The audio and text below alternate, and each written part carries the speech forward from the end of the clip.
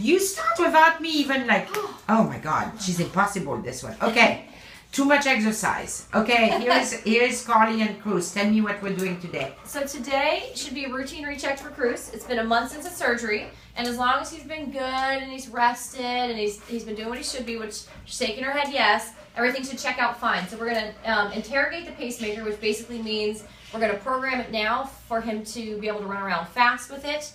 The heart rate will be able to increase faster when he's running around. There's sensors in there that I can set.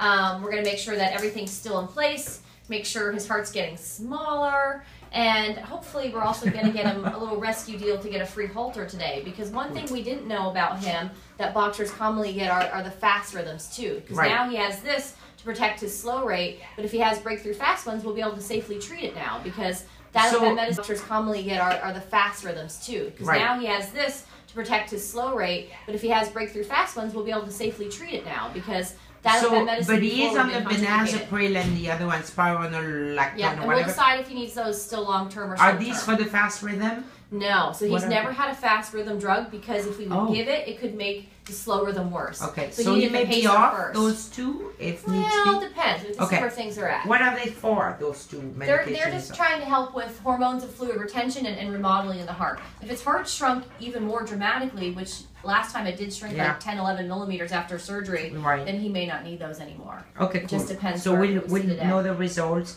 So I was very good. I kept him in a crate for a month and he was not happy. Tired at the beginning, of course, but over the past week I have noticed basically a teenager. For the past week I have noticed basically a teenager. I got a teenager back.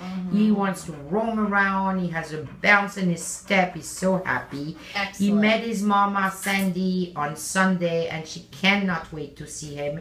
She's driving me crazy. She already tells me, I want to come this weekend to pick him up. She's going to drive all the way down. I said, wait, we need to see what's happening today. Clear, and we'll make sure. So you have it on video, Sandy. Yes. And then quickly, I also talked to Monica about the growth, which I know. Which was non-diagnostic, shockingly. I'm surprised. Usually we get an answer with a punch biopsy. So I'll talk to Dr. A today about whether like an incisional biopsy would be worthwhile, and considering like a CT scan and a surgery where we I can't afford that. Okay. I can't afford it. Sure. I mean, it's like, what am I looking at today as far as surgery where we I can't afford that. Okay. I can't afford it. Sure. I mean, it's like, what am I looking at today as far as like, you're going to do ultrasound and x-rays? Yeah, but we're going to give you a deal. You know how I do it. So, you know, normally of course. It's like $1,000. It'll be like $500, and then we'll take like 30 or 20% off, whatever we can do too. All right, so you're and the halter we'll get you for free. God, I need to take you out to dinner with or without the bitch Martina. You deserve it.